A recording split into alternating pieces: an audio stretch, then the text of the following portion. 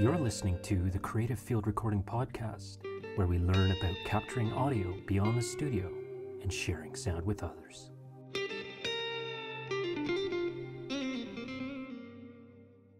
Hi everyone and welcome. I'm Paul Verostek and I am your host for the Creative Field Recording Podcast. This is episode 2 of the podcast, Common Mistakes and How to Fix Them, Specific Field Recording Tips. Today we'll be talking about field recording technique, errors made by both newbies and pros, and how to solve them. A note, like every episode, this is a reading of the weekly blog post on creativefieldrecording.com, published May 15th, 2019. I want to thank everyone for their support for the first episode. When I began, I wasn't really sure what the response would be. I really appreciate the retweets, the mentions, the likes on Facebook, and the support people sent via email. I really appreciate it. The first episode began a series exploring common field recording mastering and sound library curation mistakes. This series shares common yet easily overlooked stumbling blocks for beginners and sound pros alike and how to fix them. Today's episode takes another look at field recording foibles, common errors that plague even the veteran sound artists in the crowd. Let's learn more. Specific mistakes. The previous episode shared general field recording mistakes. Number 1, mixing dominant subjects. Number 2, recording copyrighted audio. Number 3, working with others. Number 4, skipping slating. Number 5, fix it in post. And number 6, forgetting to listen. Those mistakes, while simple, appear in many sound libraries and field recordings I've heard while previewing, curating, doing Q&A, and ingesting sound effects for others. They were the broad strokes, missteps common to those new to capturing sound beyond the studio. They are common because aspiring field recorders may not have experience to know 3 important things: that they are actually errors in the first place, how to spot the errors, and that the mistakes actually have a significant effect on field recordings. Those mistakes were global ones that have the ability to ruin every field recording session. Today's episode takes a different approach. The errors today are specific. They won't be encountered every time you punch in. Instead, they focus on missteps that occur in particular places with certain subjects and when using specialized technique. Because they are so specific, they are mistakes even more advanced field recorders can overlook regularly. I've organized them into broad categories. Each has a few short mistakes and shares ideas on how to fix problems. The categories are incidental sounds, performances, technique, gear management, and slating. Incidental sounds. Many exceptional sound effects are ruined by a problem called overlap. We learned a bit about this in the last episode, discovering the problems when 2 dominant subjects are mixed. That happens when 2 desirable sounds happen at the same time. It also occurs when undesirable sounds overlap field recordings too. Imagine hearing a recording of distant rolling thunder, but when you listen closely, you hear a watch ticking. Perhaps the recordist forgot to remove it. Maybe they assumed the microphone couldn't pick it up. Whichever the case, these sounds have the ability to make an entire recording worthless. You wouldn't think so. After all, they're minute.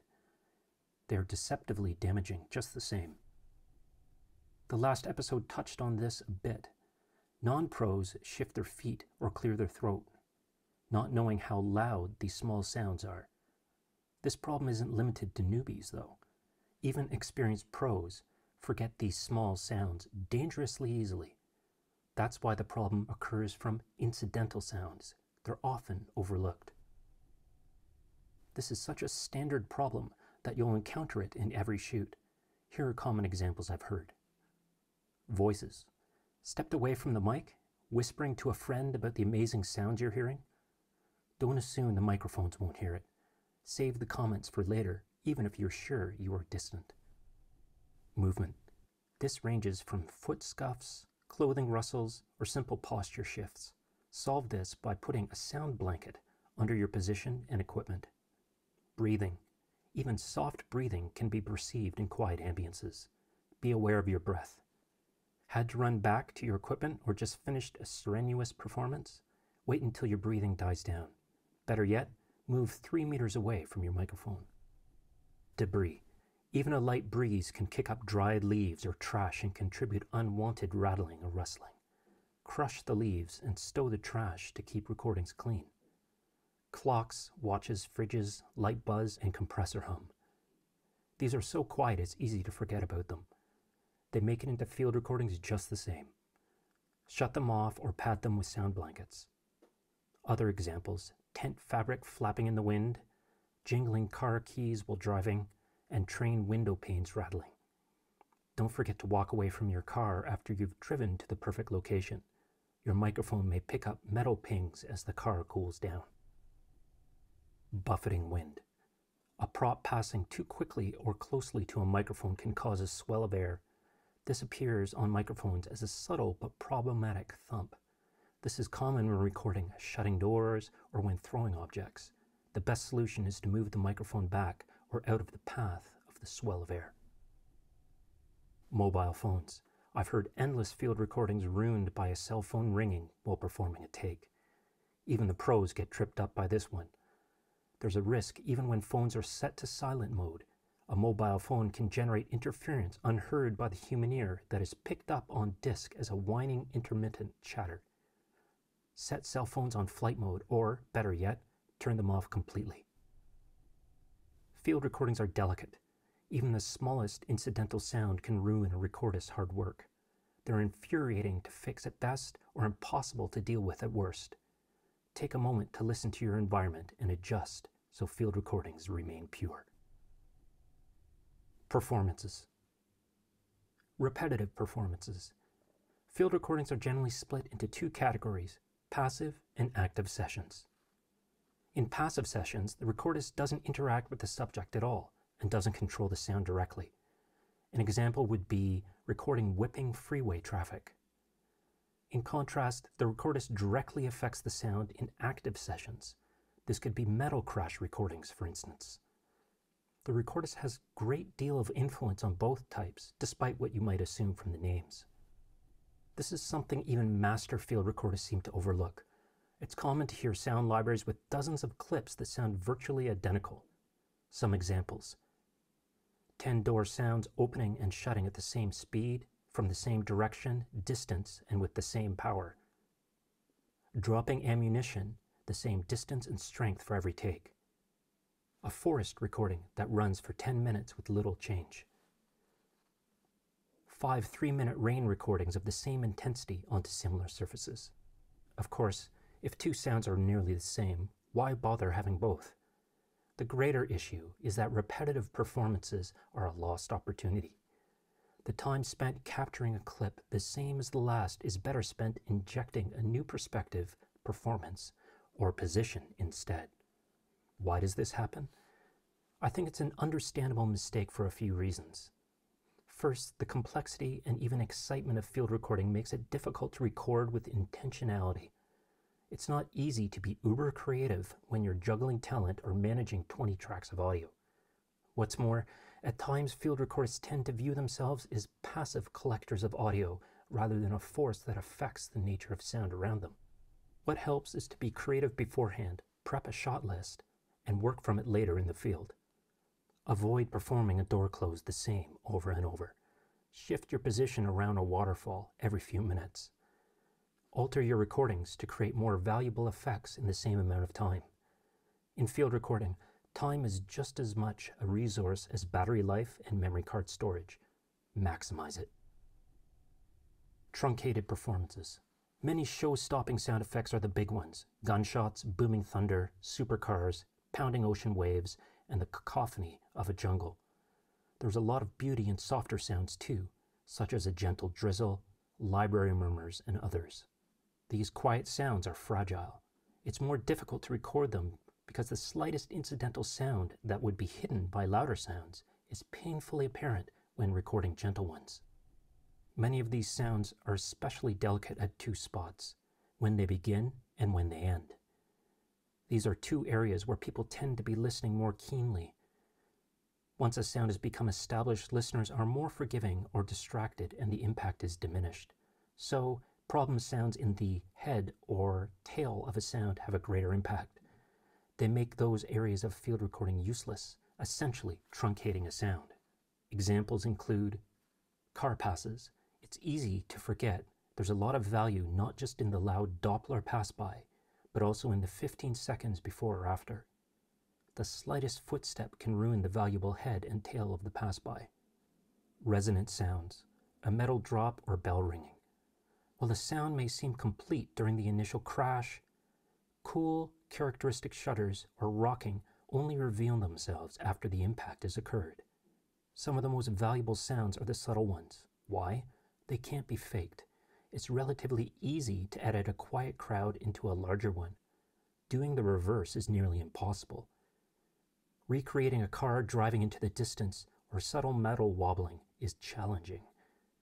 The solution? Let field recordings breathe. Wait 5 seconds after beginning recording. Let 5 seconds pass after the sound before moving, speaking, or stopping the take. This is especially important to emphasize to talent. Imagine a collector operating a vintage pump. They may not know that it is important to let sounds ring out and instead perform one take directly after another. Explain the concept beforehand. During the takes, hold up a finger count so they can see how long they should wait. This helps preserve the valuable head and tail of field recordings. Technique: mono ambiances. This is a quick tip for beginners. I sometimes see atmospheres recorded in mono or dual mono. Always record ambiances in stereo. Why? Since it is a single channel, mono environmental field recordings lack the ability to convey depth, space, and breadth. All three are vital to create a sense of immersion for ambient field recording. Record in stereo instead. Image shift. This field recording problem happens when the sound appears to momentarily wobble or ripple. Known as image shift, it happens when the stereo image warps or moves. It typically happens in two ways. A handheld microphone is moved, pointing in a new direction for a short period of time. This can happen from arm fatigue or unsteady hands during long takes. The best solution is to use a microphone stand instead of a handhold grip. Something moves in front of a microphone, altering the depth and breadth of the stereo image momentarily. Solve this by creating a bubble around your microphone. That ensures there is an uninterrupted space surrounding your microphone at all times. Improper levels. You hear a siren approaching. You assemble your gear frantically, hoping to set it up before it arrives. You're not sure how loud it will be. What levels should you set? It's often difficult to know. Beginners may not know how loud subjects will be or how much sound pressure level, or SPL, their gear will tolerate.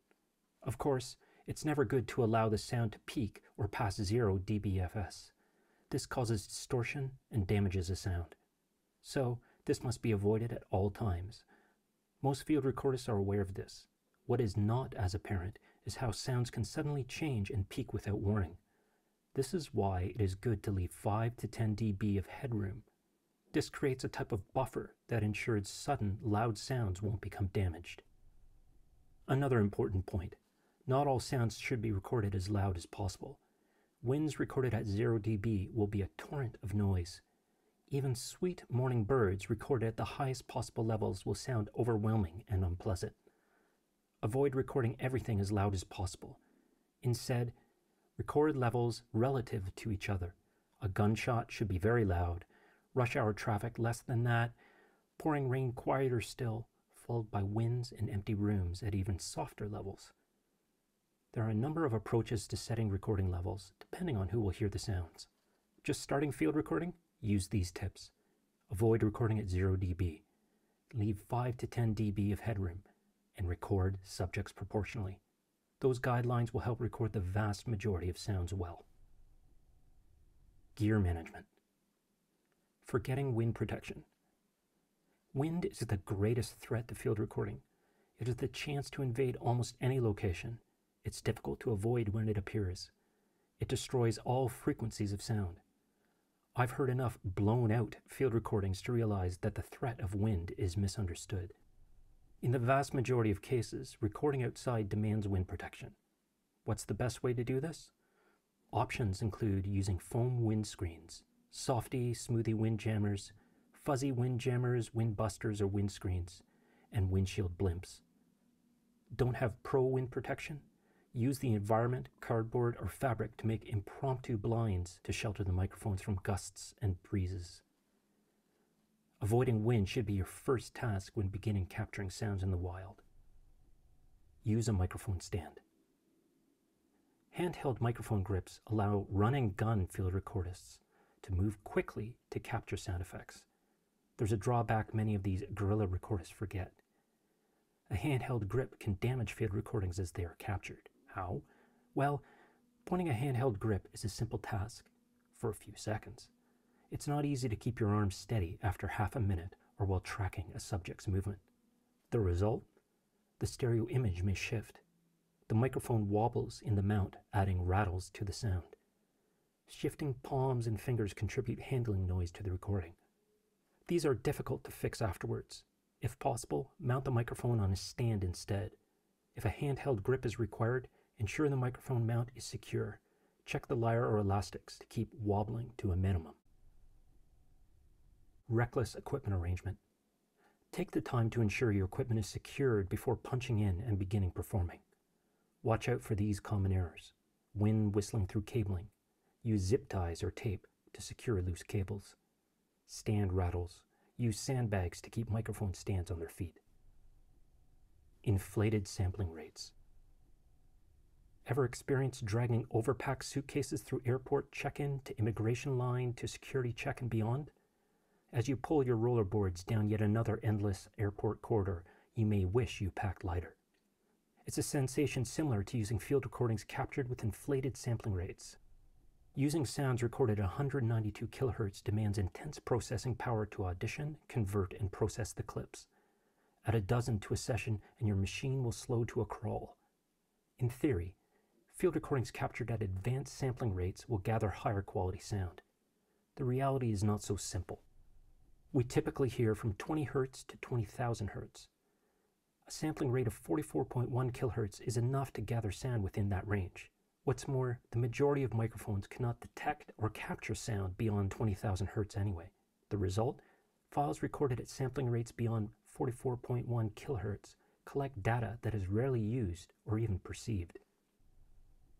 Arguments exist that claim recording at higher sampling rates improves the sound even when we cannot directly hear the result. It's true there's little harm in recording at 48 kHz. The standard for sound effects library recording is 96 kHz. Beyond that, be judicious when choosing to record at 192 kHz. 192 kHz is best used when recording sound clips that are expected to be processed. The extra samples allow clips to be pitched with smoother results, for example. Recording metal drops, capturing ice shattering, cannon blasts, go for 192 kHz. Out recording ambiances of a flowing river, stick to 96 kHz instead. It's tempting to record with the highest fidelity our field recorders allow. Consider carefully when choosing the loftiest sampling rates. It takes little effort to select the higher sampling rates in the field. And yes, hard drive space is cheap. However, field recording files at higher sampling rates are larger than they have to be. They require more computing power to process. 192 kHz files are twice as large as they need to be. This means, for instance, that web shops will pay more in bandwidth fees every time they are uploaded, shared, or stored. Many shop owners I've worked with ask higher sampling rates be downsampled for their customers before ingesting onto their sites. Be mindful about sampling rates. Choose the best resolution for the subjects you pursue. Slating. Forgetting sync slates. The previous episode examined what happens when field recorders forget to ID or slate the recordings. There's a more specific type of slating that is also overlooked. Sync slating. Imagine recording a protest crowd. You've arranged 4 portable recorders around the town square. However, when you return to the edit suite later, it's difficult to align them. each recording is a different length. Getting them in sync is a maddening process of dragging files just a few milliseconds left, then right, then left again. Sync slating solves this problem. It is used to create a reference point. You've probably seen something similar on film sets when crew snaps a clapperboard in front of the camera. This ensures the audio will be in sync with the camera. When field recording, a single sync slate is created for all microphones and recorders at the same time. Sometimes this is done with a clapperboard. That's often not loud enough though, since multiple microphones are usually far apart. So, loud, short, and sharp tones from air horns or bullhorns do the trick. This creates a distinctive sound and waveform. Mastering techs use this in the edit suite later to ensure all microphones and recorders are presented in tandem. Have a long track? You may discover that field recordings begun and ended at the same time are actually different lengths. This may be only fractions of a second. However, even a small difference can affect the channels when they are used together. This technical issue is called drift. Minimize this by making a sync slate at the end of the long recording as well as the beginning. This will provide valuable clues to know if a field recording has drifted and how serious the change is.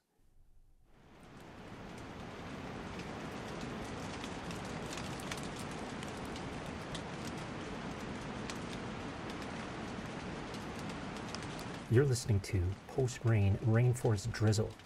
It was recorded on Vancouver Island in Pacific Rim National Park. It was recorded with a Neumann RSM 190 microphone tracked to a Fostex FR2 recorder. It was just a slight distance in from the shore, so you can hear a subtle roar of the ocean. The MP3 file doesn't give the highest resolution, so you can download this sound from the website if you want to get a better listen to the recording. It was an interesting recording because not only was it an amazing place to record, but the FR2, even though it was an old recorder and it's made of plastic, so feels a little bit junky, but I really liked the sound of it. It sort of conveyed a soft, smooth sound to the recording. That's it for this time. Send your emails to paul@creativefieldrecording.com. Follow the blog on Twitter at Paul Verostek, and join Creative Field Recording on Facebook at fb.me/Creative Field Recording. I've now added the podcast to iTunes, Stitcher, and YouTube, as well as SoundCloud. Find the links to each of these on the right sidebar of creativefieldrecording.com. Thanks for listening.